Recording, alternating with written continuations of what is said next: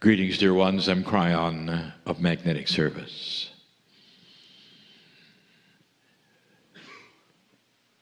For more than 2 decades, my partner sits in the chair and I come forward. And there's those who can feel that this is real, and there are those who would question it.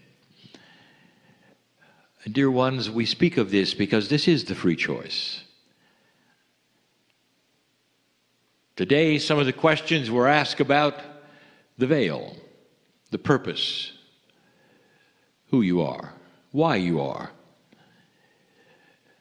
There is indeed something that shrouds a greater truth, something that you know so well when you're not here. All of you know the greater truth. There's something else involved that is beautiful and positive in this universe, in this galaxy. And when you're not here, you're part of it. There's nothing sinister at all.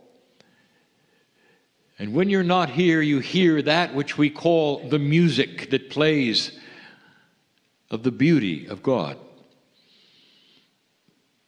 And you can't hear it, you sense it, because you don't have ears and senses. You're free of the human body, and you can hear, see, sense every single frequency that exists. You're part of all that is before you return to this planet, and again sequestered to a very limited reality. And all of this is why we love you so. This planet is involved in something bigger than you think, more beautiful than you think, that requires you to be outside of the bias of love that is the creative source. The veil, dear ones, is starting to get thinner in this new energy. And some of you are feeling it. You're not going to have a greater truth revealed, and instead you're going to have something else revealed. That you are cared for, and that you are loved, and that you can trust the unknown. And that inside you, the peace of God that radiates and vibrates with the other side of the veil is starting to grow up. It's starting to be more trusting with synchronicity instead of logic. It's becoming slightly more multidimensional, which means you become bigger in reality. You get away from that which is linear and three-dimensional. And you realize, I really can be in multiple places at the same time. I can be with God. I can be in the kitchen at the same time. I can be driving my car. I can be with God at the same time. I can be doing an errand, and at the same time I'm with somebody else in a compassionate way. I can feel them. I can sense them. This is part of a new energy. And for some of you, it's like taking a leap of faith, a step forward into the darkness, because the energy that is presenting itself now is one you have never seen. And when you don't have anything to compare it to, and you've never been there,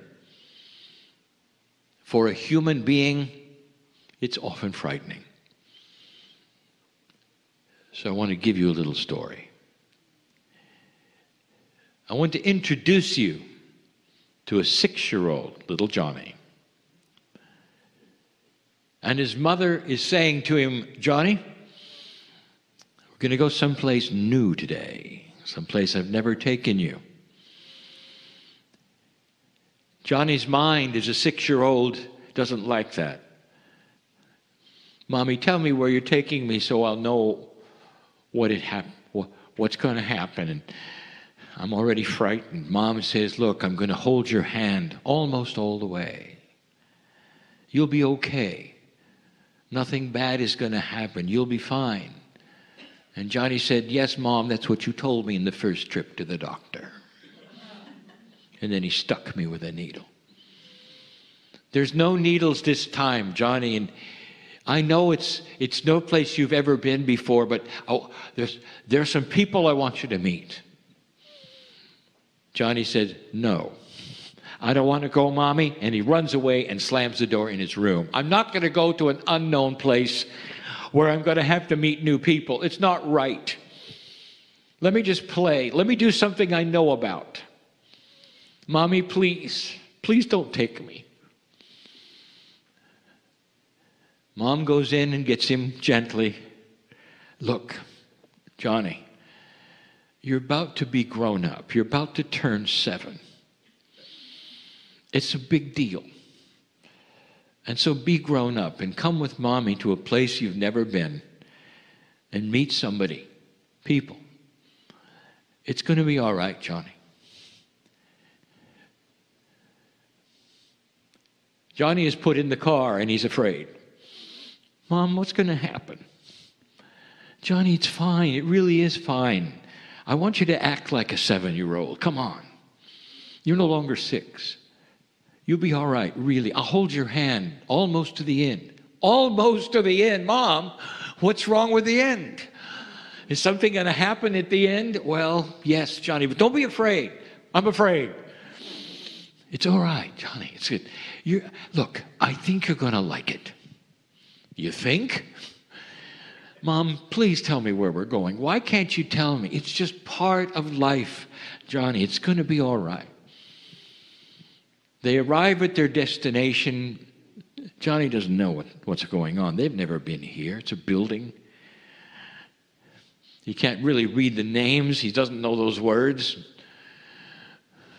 Mom takes him inside.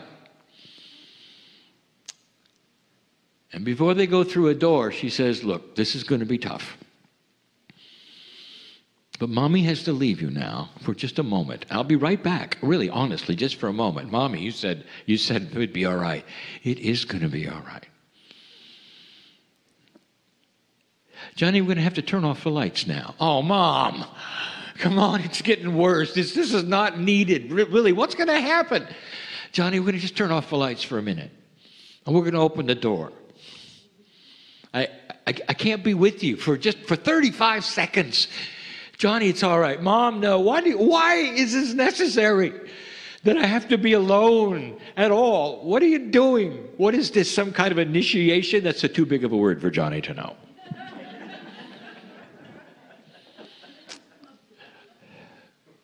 Mom turns off the light. The door is open. Johnny, walk in there. You're a big boy. You're 7. Johnny is petrified. Mom's asking him to go through a door he's never seen in a building he's never been to in the dark without even holding her hand. But Johnny thinks about it. Okay, I'm 7. As I get older, I'll learn more, I know. It's going to be tough, I know. I don't really want to be an adult. I'm having too much fun being 6. But now I'm 7, about to be 7. It's okay. Mom says she'll be right behind me. I can actually feel her. I know she's there. And he steps forward into the dark room, steps forward. Frightened, afraid, what's going to happen? Is the doctor going to show up with a needle? All the things that a child would think about, all these things. And then suddenly the lights go on. And the crowd yells, "Happy birthday, Johnny." All his friends are there. The friends have parents are there. There's balloons. There's presents coming. He's 7. All of this for a surprise party. You felt it coming. Johnny had no idea. Johnny walked through his fear. The metaphor, you might have guessed, it's not about death. It's about new energy. Spirit says to you, I'm going to take you to a place you've never been. I can't tell you about it. You have to experience it yourself as a human being. In this new energy, there were things that you've never experienced before. Mom carefully did not describe to Johnny the good things, the surprises. She hinted along the way. She'd hold his hand. She'd be supportive. But Johnny's going to have to go through it himself. And he did, and you will as well. There may be a time when they turn off the lights and there's a surprise. And the surprise is nothing you realized or suspected. In your fear, perhaps even in your uncertainty, in will come the surprise that you've asked for, that you needed, that you wanted. Those who've come for a healing, are you getting this? I know who you are. We know who you are. God knows who you are. And you're walking in the dark right now. And there's fear and there's uncertainty. And there's beautiful things coming.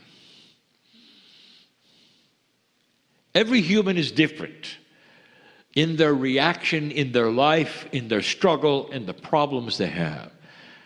But you all have something in common right now, right this moment.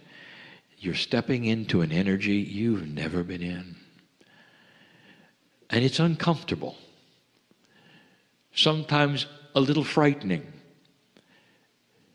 Many of you are asking in your questions, well, what's the best way to do this? How do I do this? What's before me? What's next? And all we can say is what is next will be something you experience with us right behind you. Holding your hand most of the way, except in those places of free choice, where you have to decide to take a step or not, to trust or not, to have faith or not. And in those places, it seems dark. It seems like we're not there holding your hand. And dear ones, we're always with you. But a planet of free choice needs time for you to make a choice where we're not influencing you. We're not holding your hand. We are saying to you, we have your back. Make the choice that you know for you is correct. And in that statement, you have humanity starting to make choices that have more integrity, that have more light. It's slow, but eventually you grow up. And when the light is turned on, you realize what you've been through is simply not a test, but the fact that you didn't know. You just didn't know. You'd never trod those steps before. You'd never been to the building before called an advanced consciousness of Earth. You didn't have the knowledge of what it would feel like to trust others like you've never trusted them before. To trust systems that never worked before. To step out with projects that had failed before. You're in the new city of energy. And that's what it feels like to so many of you.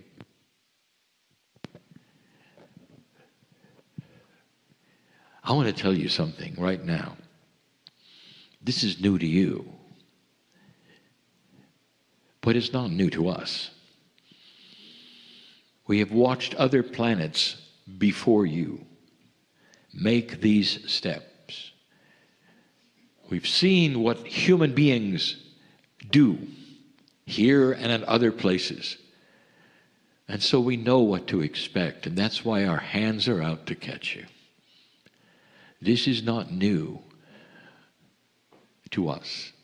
Now remember something. You have a piece of that which is God inside, which means you have a piece of you which is not new either. It knows. It, that being the energy of the creative source inside you. How many of you can claim that and step forward in a new energy, in a new place with new experiences and be okay? Because at some level you sense what has come before. You sense what we are and what we know, the part of you which represents the creative source. This is the answer to how can you move into the new energy without apprehension. Do you have the elegance of maturity, old soul, to go beyond the linear fear and embrace that part of you which has been there and done that and is beautiful and shines like the sun? And if you can, you have just taken the first step to the evolution of the planet Earth. The first step to making your DNA start to vibrate at a greater percentage than 33 or 35 on its way to 44. The question has been asked before, how can you go to a higher percentage of operational DNA? And I just gave it to you.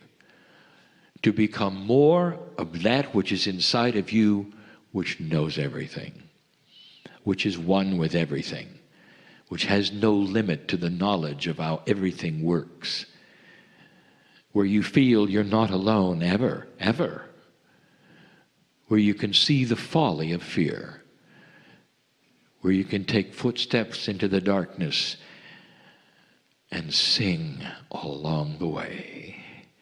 That's who you are becoming. And that will take your DNA to a much higher percentage. And then there will be those who follow you because you show them the way.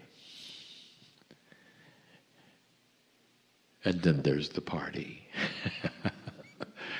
And that's how it feels.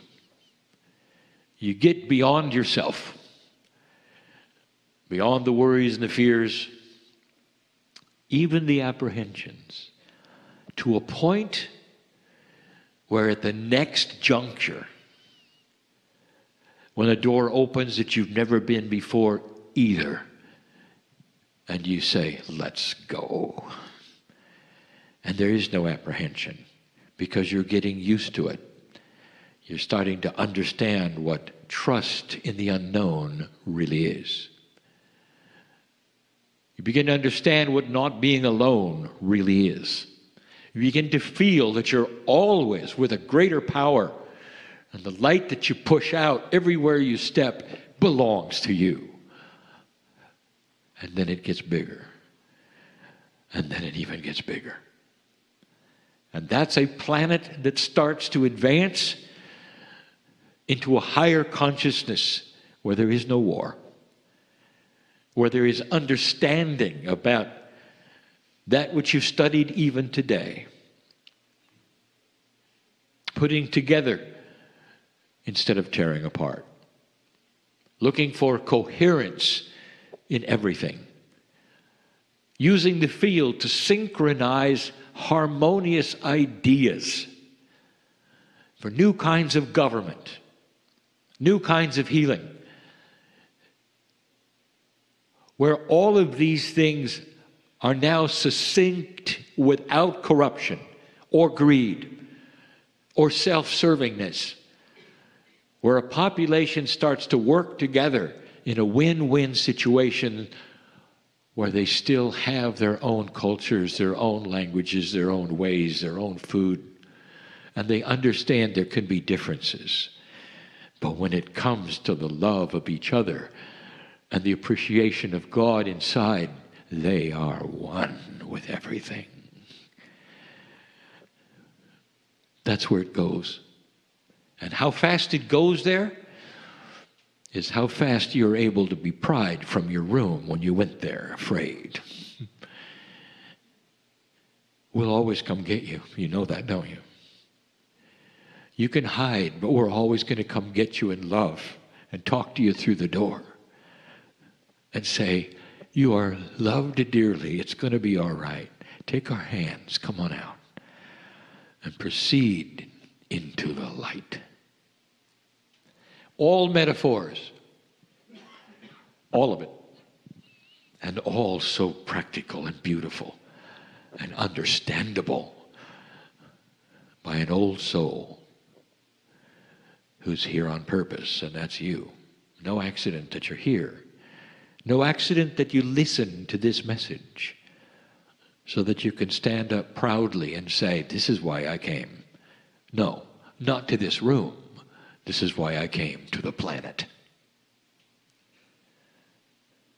Some will say, I'm too old. It's a trick. I'm too old. This should have happened when I was younger. Why now? And the answer is, dear ones, you are the perfect age. Because you have peers that are also too old. Do you understand what I'm saying?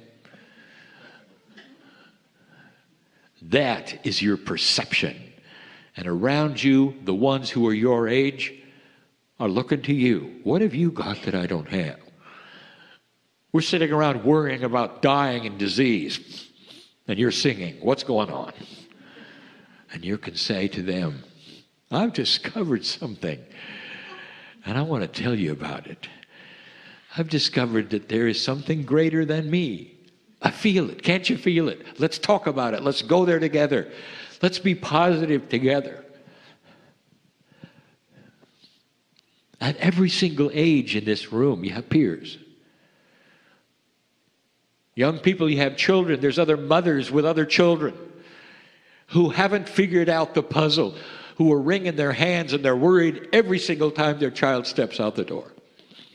They haven't got used to it. And here comes a new energy where their children are saying things and doing things that no children have done before. And that worries them. What's happening? And you're sitting there singing. I know what's happening. And it's so positive and it's so beautiful. Here, let me tell you about it. Now you have a little idea of why you're here, why you're this age, what you have to do. I want you to go out of this place singing in your heart and knowing you're not alone and being ready to sing in front of others, not evangelize. I want you to sing your own love song and let them hear it. That's a metaphor. You love yourself enough to be comfortable and to be balanced. You're singing your own love song to you, to God inside. You're happy with yourself. And they're going to look at you. And they're going to say, what in the world has happened to you? Have you disconnected? Don't you know the world's in trouble? And this is what you're going to have to battle. That is the dark. If you wondered what that dark and light is, it's the consciousness of those who are in fear. And when you're not. And they're going to be all ears, as they say, to find out what you got. I want you to be ready to tell them in a way that's beautiful, not threatening, and is something that you pull to yourself for them to see without you telling them, and you should too. Don't ever say that. Don't ever go there. Just say, I found something for me. Why don't you take a look? Maybe, just maybe, it will be attractive for you.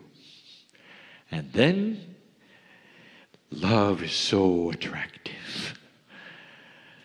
And you want more and more of it, and so will your friends. And so will your neighbors. Maybe even so will the family you're about to see at Christmas. You know what I mean, don't you? These are the challenges before you now. Becoming more balanced than you ever have before in the face of everything in your life. That is what an old soul can do.